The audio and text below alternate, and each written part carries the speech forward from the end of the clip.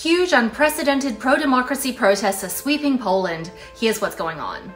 On Sunday, June 4th, hundreds of thousands of people took to the streets of Warsaw to protest against Poland's right-wing government. Since it came to power in 2015, the ruling Law and Justice Party has eroded democracy and attacked human rights by taking away the independence of the country's top court. The Constitutional Court is supposed to be an independent branch of the government that ensures that laws that are passed by the government are consistent with the country's constitution. But the Law and Justice Party, known as PiS in Poland, has replaced the panel of judges with those who are loyal to them. This has made it easier for the party to pass laws that attack democracy, press freedom, as well as women's and LGBTQ rights. For example, in 2020, the court ruled in favor of a law that bans abortion in almost all cases, except in instances of rape, incest, or if there is a threat to the woman's health or life. This accounts for only about 2% of all legal abortions in Poland in recent years.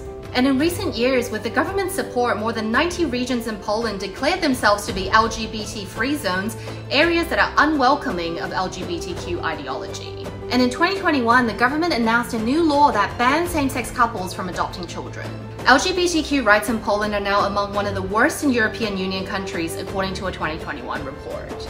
Since 2015, numerous protests have broken out against the various rulings and changes. This is a photo showing the scale of the protests against the abortion ban in 2020. This time, it was the biggest demonstration the country has seen since the fall of communism in 1989. People from all over the country traveled to Warsaw to participate in the march, which was attended by an estimated 500,000 people. 89, kiedy nastąpił przełom, liczę, że dzisiaj też będzie przełom, że obudzi się w ludziach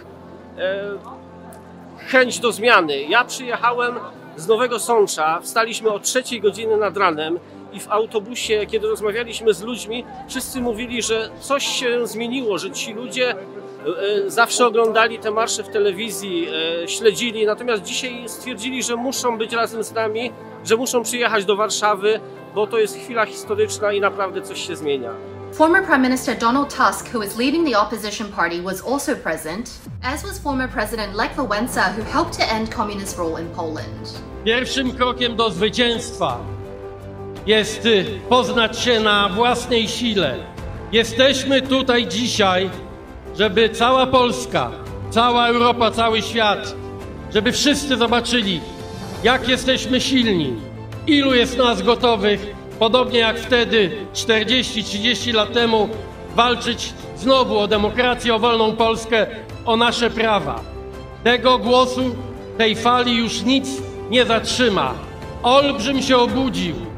Jestem dumny i szczęśliwy, że mogę dzisiaj tu w Warszawie w samo południe powiedzieć: zwyciężymy! The demonstration comes ahead of elections which will be held by November 2023. Follow for more stories from around the world.